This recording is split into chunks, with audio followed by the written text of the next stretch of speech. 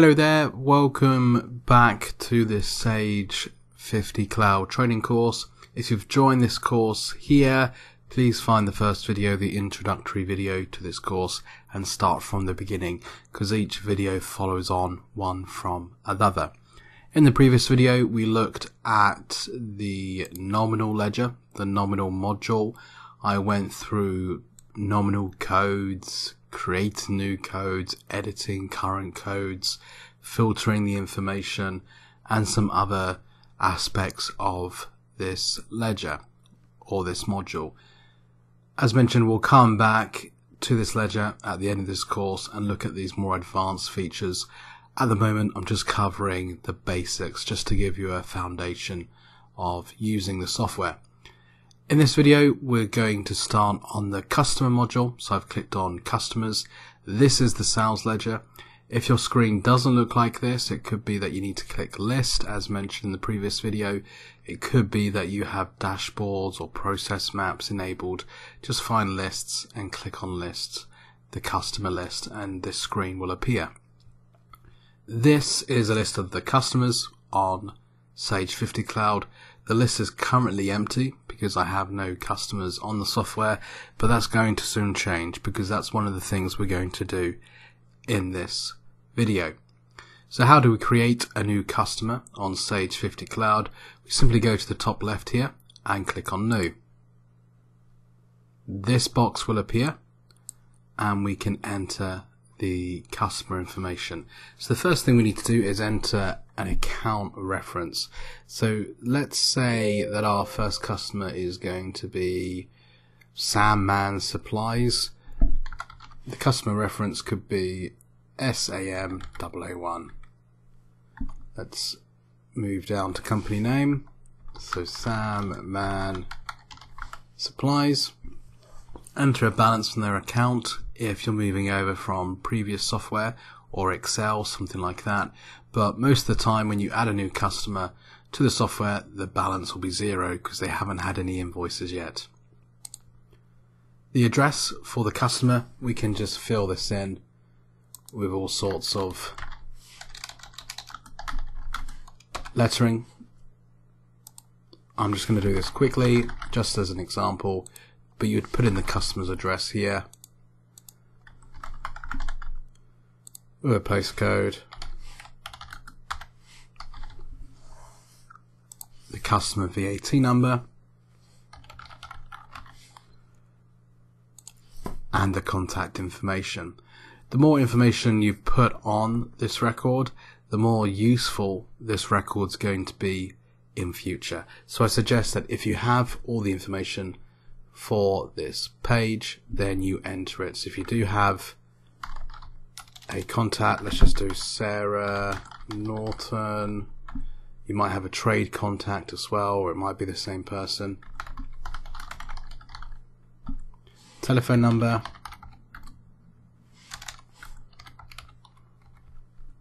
A secondary telephone number. A fax number. Their website.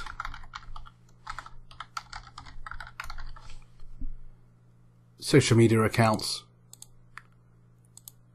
and email accounts that you want to send letters and statements to if you want to use the email feature on the software. So once that's entered, you can then click on the next tab here, which is defaults. There are certain defaults that I suggest that you enter on this tab. The default will fill in information automatically in future. So if we set the default nominal code for sales south, let's say this customer is based in the south and we sell a lot to them. If we use that as the default, every time we record an invoice with this customer, it will bring up 4001 automatically. It will just save us doing that in future. It can save us a bit of time. You can also have a default currency and a default tax code. For whatever reason, if you don't charge VAT, you could use a 0% VAT sales tax rather than the 20% or whatever the current rate is. There are more defaults under credit control. You can set a credit limit, So let's say the credit limit is 2,500. If you set a credit limit, then the account will flash red and notify you when this customer has reached their credit limit. You can enter payment terms such as 30 days, so 30 days after invoice date. There are lots of options here. I suggest that you just have a look and play around. As mentioned, the more information you can enter on these tabs, the better. It's going to help you in future. There's a great memo tab here. If you want to make some notes about this customer, you can enter the information in this memo tab. It will save it for you, create a record, and you can refer back to it later. Perhaps there's some notes you want to make about this customer, perhaps some dates, some goals you have with this customer, dates to visit them, to provide more sales, whatever it is, you can list that here.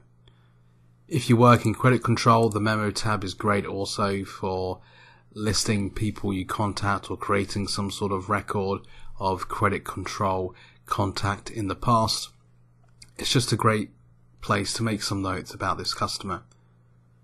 Once you're ready, just click save and it will save all that information to Sage 50Cloud. And you can see now on my customer list, we've got Sandman Supplies, the balance on their account, their credit limit, the contact, and their phone number.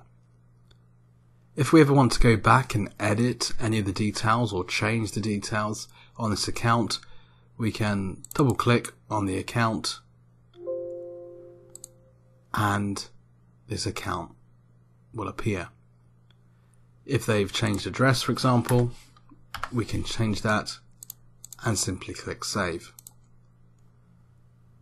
If you don't want to double click, you can simply highlight the account and click edit. The same box will appear and you can make changes to the customer. Let's add just one more customer.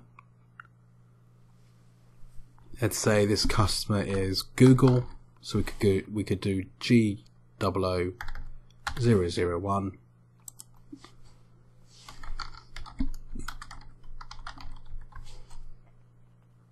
Fill in the details such as the contact details, address details, etc. Once again, I'm just making all of this up. This is purely for an example. VAT number, contact details, social media accounts, email addresses if you want to send emails from Sage, such as automatically send invoices and statements, defaults such as the sales code and tax code, and then credit control such as agreeing terms, credit limit, payment days, and things like that. Once you're happy, just click save and the customer will be saved to Sage Cloud 50 or Sage 50Cloud. The best thing to do is to just play around with the software. You can't really make a mess of things, so the best thing to do is just try this yourself, add a new customer, fill in the details and see how it goes. As mentioned, the more information you put in, the more you'll get out of the software. So the more data you put in, the more useful it will be to you in future. Now if we double click on one of these customer accounts, such as Sandman Supplies, you'll see that there's an activity tab just like there was with the nominal accounts. If I click on activity, it's currently blank, but once we have some invoices and payments on this customer's account, it will show here on the activity tab. And we'll come back to this a bit later. In the next video, I will go through adding invoices, credit notes, and payments on the customer account.